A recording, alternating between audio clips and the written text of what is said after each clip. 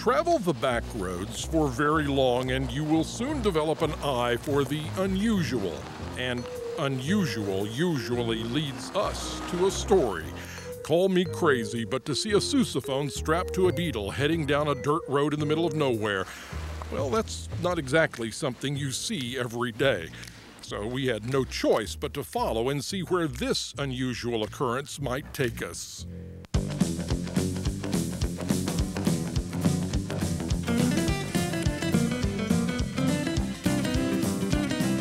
Our pursuit ended in Knox City, Texas, neighborhood and home of Delbert Lloyd, where in a simple metal garage, Delbert and a few trusty helpers are conducting a symphony of repair work. Hey, Rob, what you got today? Hi, Delbert. Hey. Brought a sousaphone for you. Hey, keep us in business. We repair musical instruments, band instruments, wind instruments, brass and woodwinds, and we even do violin bows. We do whatever they need done. If it's a minor repair or a major overhaul, we'll do that here.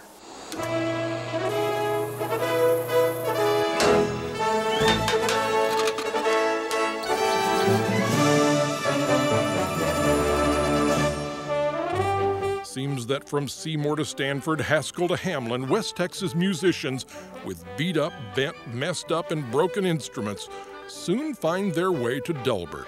It actually surprises me. I had no idea that rural America would have a little old technician shop like this. It's just developed, and all of us are kind of amazed. People in town are just flabbergasted. They can't understand why we'd have, can't imagine us having something like this. There's a lot of tweaking, grinding, pounding, and polishing in this line of work, but a job well done is, well, music to Delbert's ears. We've got enough to keep us busy for a long time.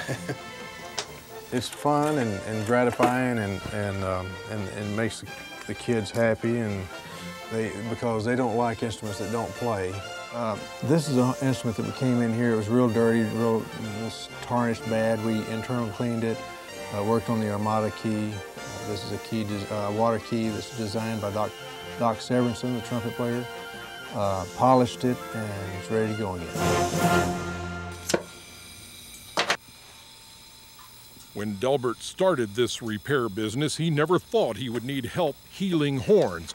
But with Albert Reese and Beverly Van Berger, he gets in a day's work ×3, and the apprentices get to learn from the master. They're the kind of people that you like to have working for you, people that take pride in their work, that are perfectionist type. And if they have that ability of mechanical and you show them some principles, and then they can take that and be creative and do a good job. We take a lot of pride in our work, and there's a lot of power in pride. You know, when you have pride, that goes a long way because it comes back full circle. People see the kind of work that's being done, and they come back for you.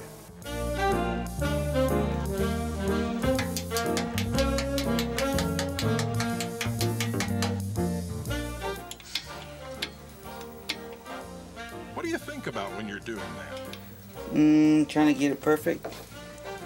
That's what I think about. Can you get it perfect? Oh yeah, perfect.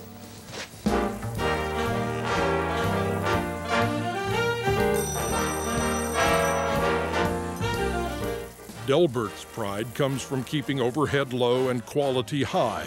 So when the tractor barn gets full, you move the plating operation to the laundry room, the violin bow repair to the storm shelter, and most importantly, always keep in mind that the work you do brings happiness to others. It makes me feel good to help these kiddos out.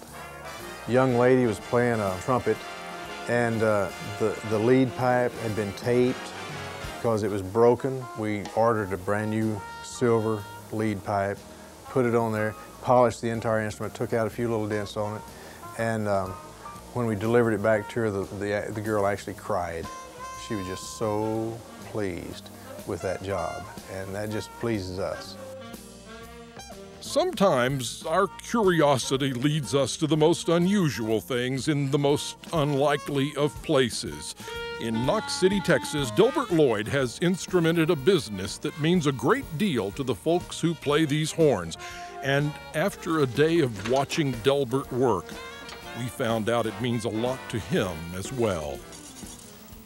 Music is life. It's been my friend since I saw Kirk Douglas play The Man with the Horn, a black and white movie years ago when I was a little boy. I was inspired, and I've stayed with it ever since. Thanks for hopping in and traveling with us. Now click the subscribe button for more videos like the one you just saw.